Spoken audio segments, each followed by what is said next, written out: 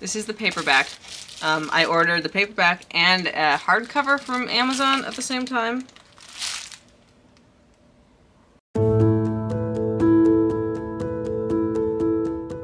Hi everyone, welcome back to my channel. I am Emily and you know what this is? It's my proof copy from Amazon, finally. We're doing an unboxing video. It's probably going to be short because it's just going to be me tearing into this and screaming. This is not entirely the proof copy I wanted. It is Amazon's proof, not Ingram Spark, but the Ingram Spark one is on the way. I have a proof copy in my hands, and this is all that matters. For any of you who may be discovering me through this chaotic start to a video with absolutely no context, this is a proof copy of Under the Earth, Over the Sky, my debut novel. I successfully launched it on Kickstarter about a month back. The book has now been formatted, all the interior designs are done, and we're getting through the proofs slowly through multiple printer issues so that I can get a million books shipped to my house and then ship them out to all my back. That's all the context you're gonna get, because I'm too impatient. This is the paperback. I ordered the paperback and a hardcover from Amazon at the same time. But the hardcover is coming next week. Okay, graphic designer brain says it may look slightly dark.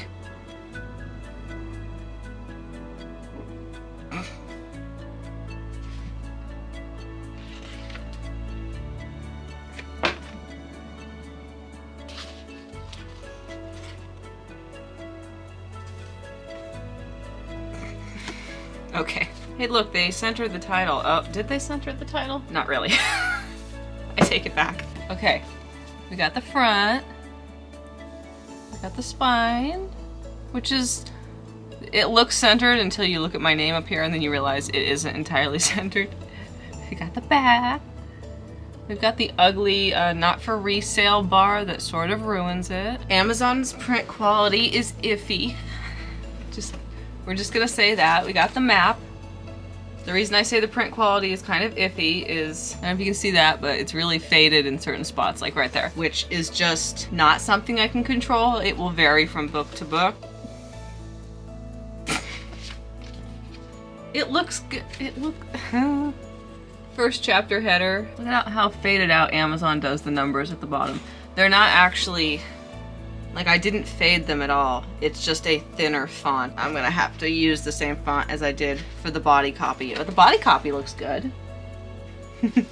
I don't know if I mentioned this, but I did different illustrations for each chapter header section. So this is what the second section chapter header will look like. The section illustration for autumn and the chapter headers for autumn. I also made a little crow for a scene break. I'm very happy I got InDesign to do that because InDesign does not come with a built-in way to do that, which is weird. If you're not annoyed with InDesign when you're using it, you're not using it. This is winter, and I know this illustration will not make much sense right now, but it will when you read it. The little winter chapter illustrations, which I'm very pleased with.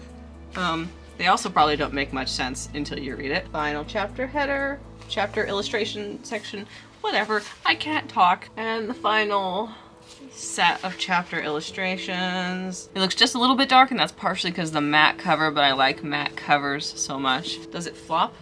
No, not really. Amazon books don't have the nice floppy flop. You guys have absolutely no idea how proud I am of this little hand illustration thing. Hands are the bane of my existence. They are so difficult.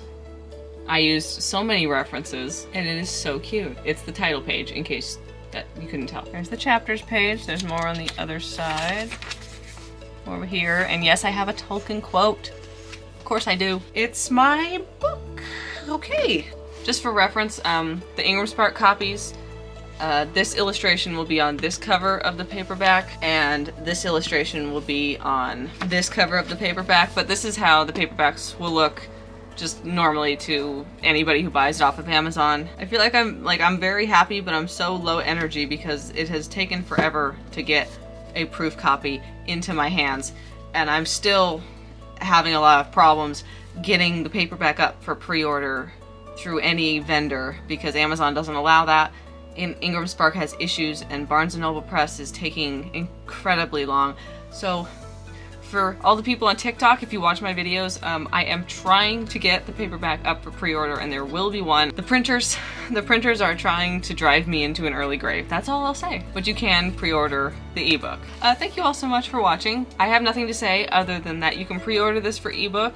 You can read this for free, and this is on Amazon too, and paperback and Kindle Unlimited. Those are the only thoughts I have.